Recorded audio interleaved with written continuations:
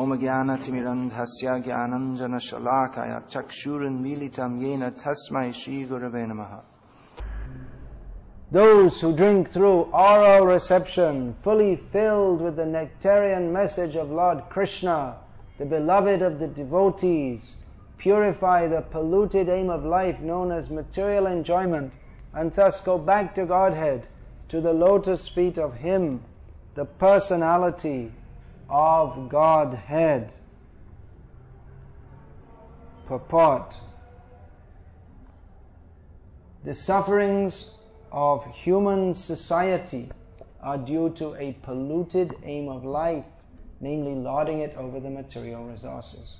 The more human society engages in the exploitation of undeveloped material resources for sense gratification, the more it will be entrapped by the illusory material energy of the Lord, and thus the distress of the world will be intensified instead of diminished. The human necessities of life are fully supplied by the Lord in the shape of food grains, milk, fruit, wood, stone, sugar, silk, jewels, cotton, salt, water, vegetables, etc., in sufficient quantity to feed and care for the human race of the world, as well as the living beings on each and every planet within the universe. The supply source is complete, and only a little energy by the human being is required to get his necessities into the proper channel. There is no need of machines and tools or huge steel plants for artificially creating comforts of life. Life is never made comfortable by artificial needs, but by plain living and high thinking. The highest perfectional thinking for human society is suggested here by Shukadeva Goswami, namely, sufficiently hearing Srimad Bhagavatam.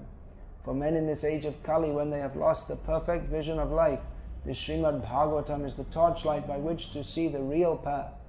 Srila Jiva Goswami Prabhupada has commented on the Kathamritam mentioned in this verse, and has indicated Srimad Bhagavatam to be the nectarian message of the personality of Godhead. By sufficient hearing of Srimad Bhagavatam, the polluted aim of life, namely lording it over matter, will subside, and the people in general in all parts of the world will be able to live a peaceful life of knowledge and bliss. For a pure devotee of the Lord, any topics in relation with His name, fame, quality, entourage, etc. are all pleasing. And because such topics have been approved by great devotees like Narada, Hanuman, Nanda Maharaj, and other inhabitants of Vrindavan, certainly such messages are transcendental and pleasing to the heart and soul. And by the constant hearing of the messages of the Bhagavad-gita and later of the Srimad Bhagavatam, one is assured herein by Srila Shukadeva Goswami that he will reach the personality of Godhead and render Him transcendental loving service in the spiritual planet of the name Goloka Vrindavan, which resembles a huge lotus flower. Thus, by the process of Bhakti Yoga directly accepted as suggested in this verse, by sufficient hearing of the transcendental message of the Lord, the material contamination is directly eliminated without one's attempting to contemplate the impersonal Virat conception of the Lord. And by practicing Bhakti Yoga, if the performer is not purified from the material contamination, he must be a pseudo-devotee. For such an impostor, there is no remedy for being freed from material entanglement. Thus end the Bhaktivedanta purports of the second canto, second chapter of the Srimad Bhagavatam, entitled The Lord in the Heart. This verse speaks of the benefit of hearing about Lord Krishna. And in the purport, Srila Prabhupada discusses the polluted aim of life, and he particularly discusses that in relation to modern industrialized society, in which the aim of life is to increase industrial production and to in this way enjoy a comfortable life with increased sense gratification. This is interesting, considering the present circumstances, that I'm sitting here speaking to 3 people, whereas undoubtedly in Mangalore there are many more persons who might be interested to attend talks on Srimad Bhagavatam. At least on Sunday evening we see 60, 70 people come. So presumably more than 3 might be interested to attend this class. But they're not. Why? Well, if we asked us, I have to go to school, have to go to the factory, have to go to the office. Everyone is caught up in the modern way of life, and they don't have time for the real aim of life, which can be fulfilled primarily by hearing about Krishna. So Prabhupada, he wanted to change the whole course of human society by going back to a more simple way of life, in which, as Prabhupada notes here, with just a little energy applied on the part of the human being, the necessities of life can be fulfilled. The necessities for maintaining the body are, as summed up in, I think it was Indira Gandhi's, one of her election slogans, Roti Kapra Makan, food, clothing and shelter. So these are the basic necessities. But in modern life, we have necessities of motor cars to go to one's place of work, because people live a long way from their place of work, whereas naturally people, where they live and where they work is the same. It's normal. That's the normal condition. Their activity, their contribution to human society, what it may be, everyone cooperates together. It means the farmer, his fields are adjacent to his residence. The barber, washerman, blacksmith, they all live in the same village. They don't have to go a long distance to do what they do. Blacksmith will work at home. A barber and washerman, they'll go out, but only in the village, not beyond that. The shopkeeper, again, the shop and the home will be the same. Same building, owned by him, not rented. And all this plethora of offices not required. Offices are only required for administering complex affairs. But life is not needed to be so complex. Complex businesses which import raw materials from various countries, bring them all together, assemble them in a factory, and then export them to all different countries. And maybe bring even the manpower for assembly, that may also be brought from different places. So unnecessarily complex society. In traditional societies, the only office would be very much limited. That would, the kind of office function would be like in the king's court, administrator's court, like this. It would be what we might call office functions. Otherwise, no need.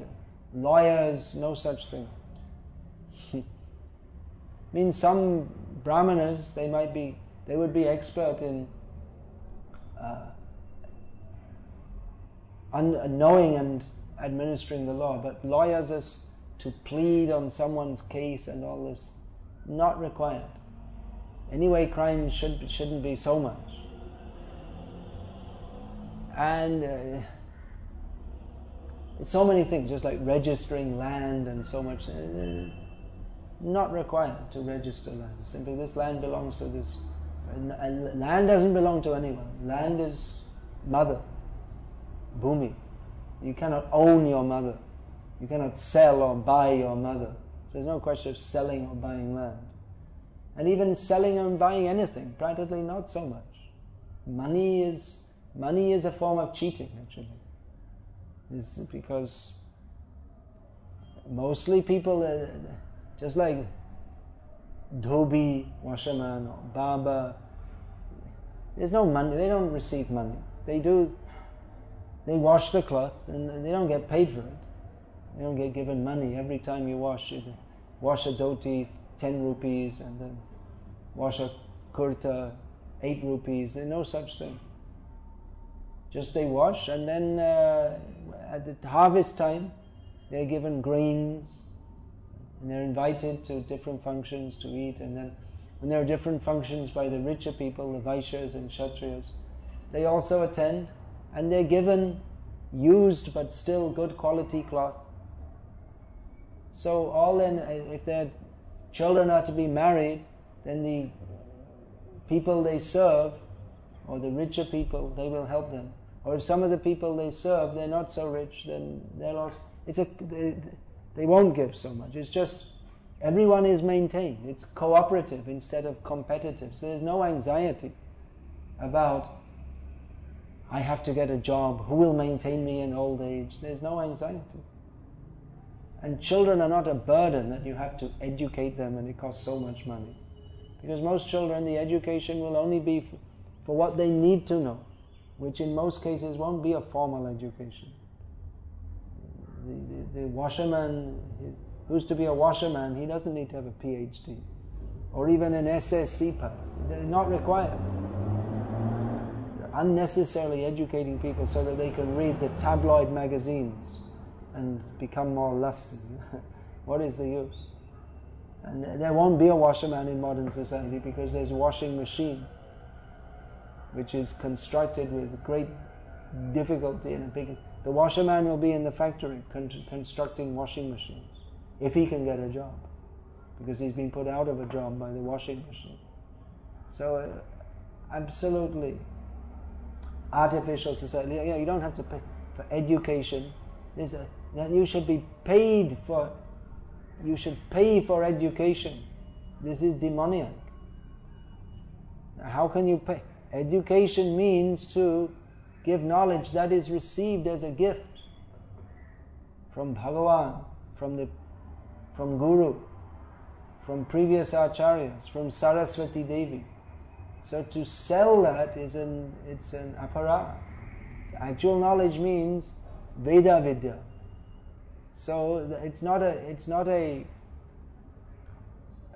transactable commodity. Rather, one receives it as a gift and gives it as a gift. And in this way, knowledge is sacred. Its sanctity is preserved. It's not something to be sold or bought. You can go to college, but you have to pay.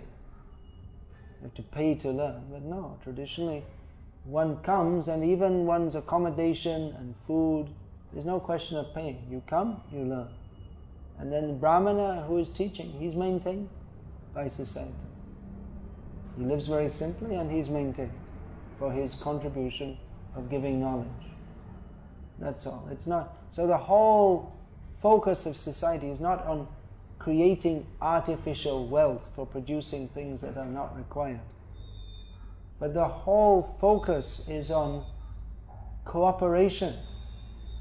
Ultimately for spiritual realization. It's a completely different outlook on society which has been changed by modern propaganda, that we have to enjoy ourselves and that we have to get ahead by competing with others, and they make fun of people who are interested in spiritual realization. So people feel, oh, there's something wrong with me if I'm interested in spiritual realization. And then what they teach this Darwin's theory. And then that contributes to the whole ethos. Then people think that there's no need of spiritual realization because there is no such thing as spiritual realization. So in this way the whole society is polluted. This money, I was saying, is cheating. It's actually cheating because the government issues paper and they say this piece of paper is 1 rupee. Nowadays you won't get paper money for rupee. Not even for 5 rupees. I mean, the smallest note now is 10 rupees. There still may be a few 5 and 1 or 2 rupees notes around. And even in Dakshin Kannada, where there are lakhs of coconuts, 1 coconut here in Mangalore costs 10 rupees. Whereas previously, not so long ago, if a man earned 10 rupees a month, that would be considered good income. But now 1 coconut in coconut country costs 10 rupees. So what's going on? What's going on is cheating. Because the government issues paper money and the value of it, they set it. So that you make a contract to work in a job, you'll earn 10,000 rupees a month. But as you go on earning it, the value of the 10,000 rupees becomes less and less and less all the time. At any time the government may just change the value of the money so that your savings, you may have 1 lakh in savings, but 1 lakh one day, the value of it, the next day it may be only 50,000 rupees. They can do that, and there's nothing the citizens can do. So it's simply cheating. That the value is arbitrarily set by the government. And in this way they go on cheating people by gradually cutting the value. So it's the whole society is cheating. Actually in America, maybe 2 centuries ago, they defined what is a dollar. It was given a definition. A dollar, and they said it's a silver coin this size, it has this much silver in it. So that is a dollar. But then they issued paper instead of the dollar, and now that silver coin, which is in the American Constitution defined as a dollar, would probably sell for no less than $30 or $40 or more. So in this way, originally there was the paper was tied to what they call the gold standard. That just like in England they have pounds. So 1 pound, you're supposed to be able to get for 1 pound, one note, 1 pound. Now there's no 1 pound note. It's too small a denomination. So for 1 pound, you're supposed to get 1 pound of gold back, which is, 1 pound is 454 grams, which would nowadays cost several thousand pounds, probably. I don't know exactly. So in this way they've cheated. And you're not even allowed to own gold in England. It's illegal to own gold. More than 1 coin, you're not allowed to own it. So you're not allowed to have anything of actual value. So people try to invest in land, but then that's also, the prices can fluctuate up and down. There's no steadiness, there's no security. You live by earning, but what you earn, that can all be turned into nothing, just at the whim of a government. So previously they were the brahmanas, they were gifted land. You take this, you live on it, and you do your duty as a brahmana. That's all. And then from the land they would be gifted cows and land, so from the land they could produce some vegetables, little grain from the cows, and then people would give whatever else they needed. So it's very simple, not very complex, because it was based on the principle that we're all here for the purpose of spiritual advancement. Now that it's gone, and everyone is simply competing, and they're increasing the lust and the greed.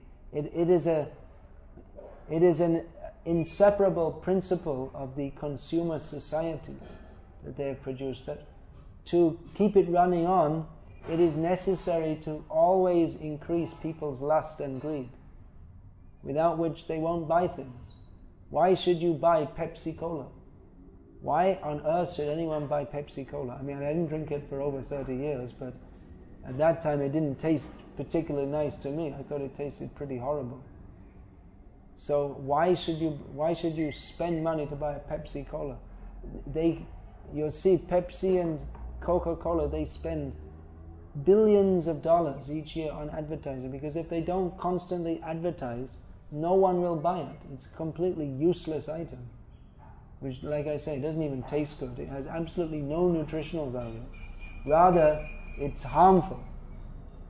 The ingredients are not very, but somewhat harmful to the constitution. But they're able to, it's just marketed simply for the sake of profit, for making profit. It doesn't actually contribute anything whatsoever to human society, except that people get a sense of the sense of pleasure from drinking Pepsi. Not that much pleasure either. It's not intrinsically a very pleasure-producing item. I mean, it's not like a mango milkshake, which, that's actually tasty and nourishing also. But Pepsi, useless. And you will say, well, we're contributing to human society by creating so many jobs, but it's all, what is the value of stuffing people in factories to produce something useless? What kind of job satisfaction do people get from working in a factory producing Pepsi Cola? The whole thing is cheating from beginning to end. So, as Prabhupada often points out, as he does in this purport, modern society is working on a polluted aim of life, misguided by developing material resources, making big mines and going under the ocean to the bottom of the ocean and drilling to get oil. I mean, is it really required for human life that they have to go out into the ocean, drill oil from the bottom? For what? The food, clothing, shelter, it's all available by the grace of God.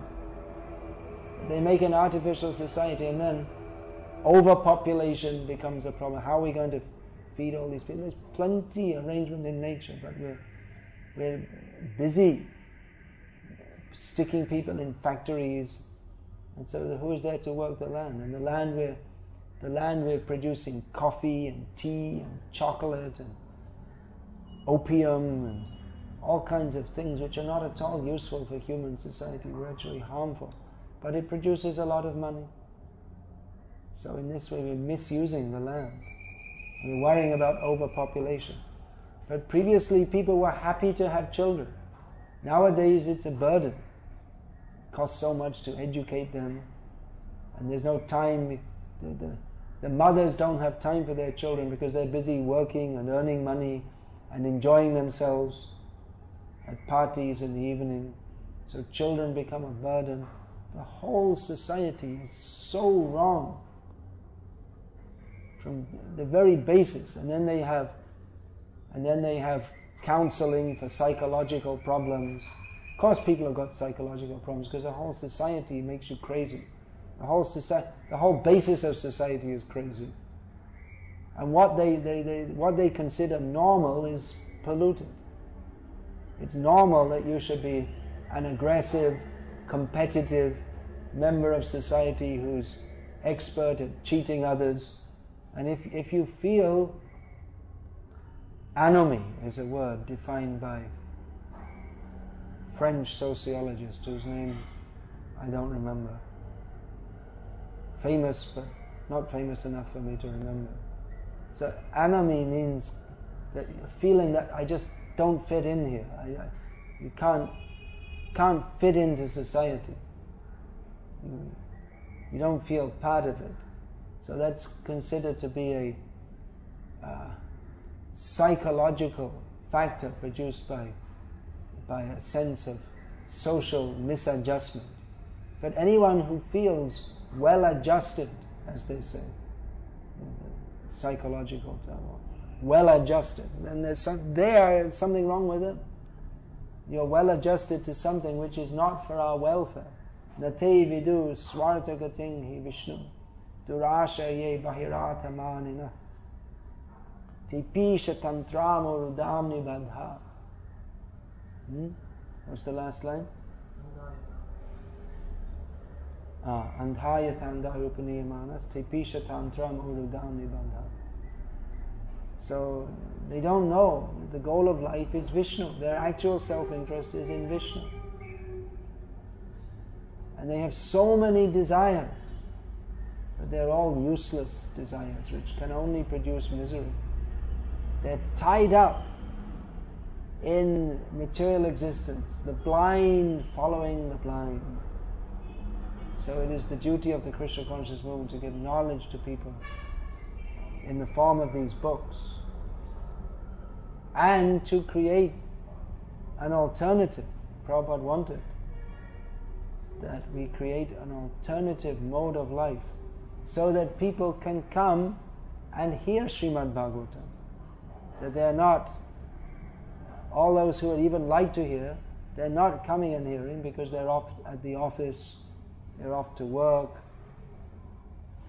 So this is a very bad society in which you have to work so much that you hardly get time for hearing and chanting about Krishna.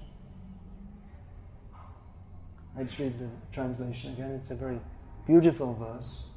Those who drink through oral reception, fully filled with the nectarian message of Lord Krishna, the beloved of the devotees, purify the polluted aim of life known as material enjoyment, and thus go back to Godhead, to the lotus feet of Him, the personality of Godhead. Any question about this?